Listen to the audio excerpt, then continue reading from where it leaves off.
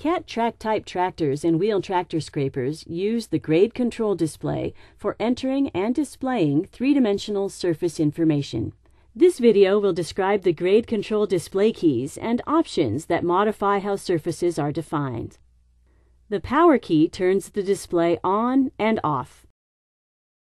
Shutting the engine off will automatically power off the display.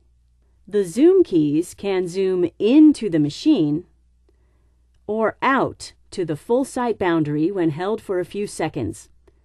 Holding the menu key and the zoom key can also adjust the display brightness. The tab key changes machine views and also moves to the next field when entering data within a menu option. The arrow keys move between menu items and are also used to enter text and numbers.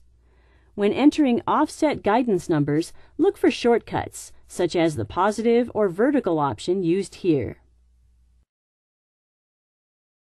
The Escape key returns to the previous menu and is also a way to decline an option. The Menu key gives access to different menus, including Setup and Diagnostics.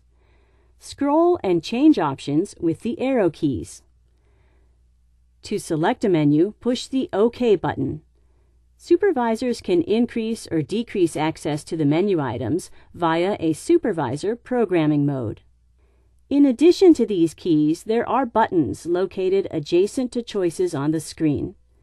These items include selecting vertical and horizontal offsets, mapping options, and selecting desired accuracy. For a full list of the icons, see the Operational and Maintenance Manual. There is a guidance status bar at the bottom of the screen that displays offset values for vertical and horizontal guidance. The lower left of the screen has the icon for manual or automatic blade control status and an indication of additional machine features, such as auto carry. For an example of using the display features for either machine, we will demonstrate three common tasks.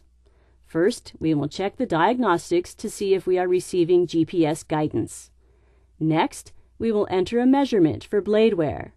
And finally, we will change the vertical offset. Press the menu key, then use the arrow keys to scroll to the Diagnostics menu. Press OK to confirm your selection. Enter the GPS Diagnostics menu. Visibility to available satellites is listed, and the Data Link key gives radio connection information. In order to assure accuracy, the RTK status must display fixed.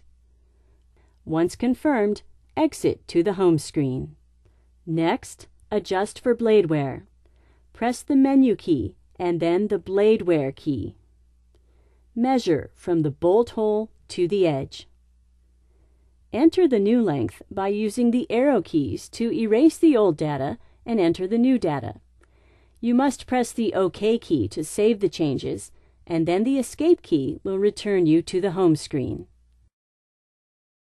Although vertical offsets can be accessed through the menu key, in this case we will use the shortcut icon on the display screen.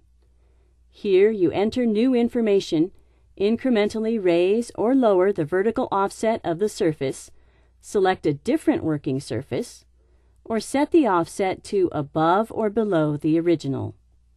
Remember, the Tab key moves the cursor to the next field. The OK key saves your changes. The versatility provided within CAT grade control allows the operator to tune this earth-moving system for the most efficient and productive results given a wide variety of conditions. This video is intended as an overview of the basic operation of the display. For full instructions, please read the Operational and Maintenance Manual.